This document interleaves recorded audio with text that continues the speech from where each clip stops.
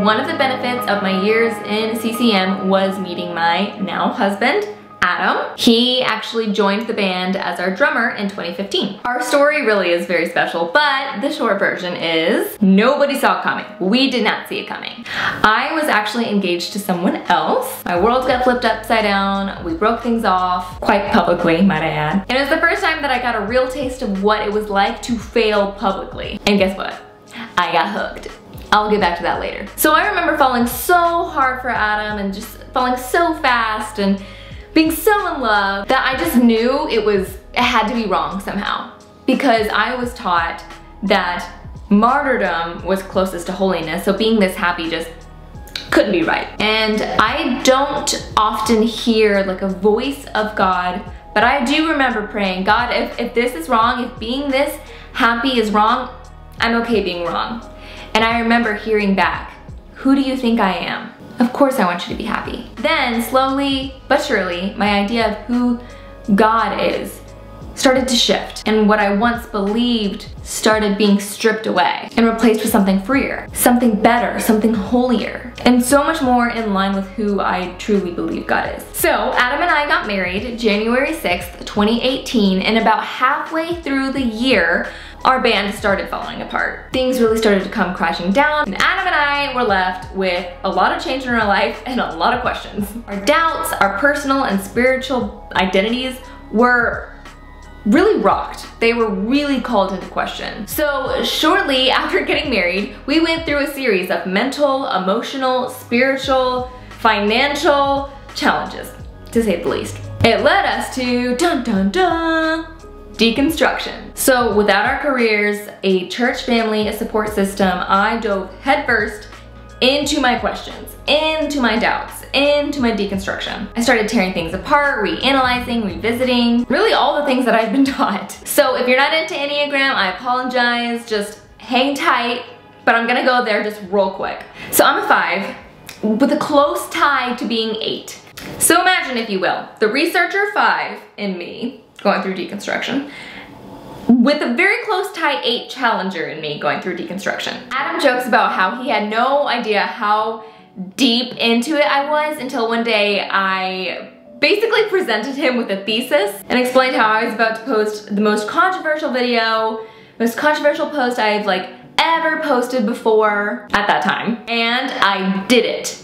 And I lost a ton of support, and it was really a dramatic time in my life. I actually got sick twice in 1 month because of all the drama that ensued from that, just the one post. And guess what? Again, I got hooked. Anyway, so years later, and it seems that I'm just still trying to make people mad all the time on my socials, bringing things to light that make people uncomfortable or whatever. I love to share my experiences. I love to share my thoughts and my questions and my journey. Essentially, I love to document my human experience as a spiritual being. Deconstruction then led me to reconstruction. There are specific generational traumas that I am doing my best to heal. I now understand that the future must be indigenized. It's one thing to recognize systems that are colonized and to be frustrated. It's another to do something about it, to incorporate my indigenous roots back into my life and into my mentality and into the world. One of the ways we can do that is by taking care of ourselves and the planet simultaneously. So let's explore the idea of a spiritual connection to the earth, because we all truly do deserve the peace and the healing that can come from that connection. And like I said, it's strange that within a lot of Christianity, it's really looked down upon or ignored, whether it's by denying the reality of climate change or the seeming obsession with bacon. I live in the Southeast, the Bible Belt, so maybe that has something to do with it. I don't know if I mentioned that, but I live in Nashville, Tennessee. But funny story, actually, one of the evangelical churches that I went to growing up, on Father's Day, they actually gave out plastic wrapped bacon to all the dads at the church. I mean, what is the deal with Christians and bacon? I'll be totally transparent and say that I have been vegan now for 5 years. For my health, the environment, and for the animals. I mean, if the Garden of Eden is supposed to represent heaven, why not act like it? Now, I'm not trying to get anyone to go vegan, okay? But I do have some great recipes if you need some, so just let me know. But there is beauty in knowing where your food comes from. So a way to connect with the earth is truly to shop local and in season at the farmer's market, eating sustainably and using less plastic, and refusing single-use items, and lessening your waste. Those are all just a few ways to leave less of a footprint. Making conscious decisions to take care of my body and the earth around me does feel spiritual to me. And perhaps it does for you too.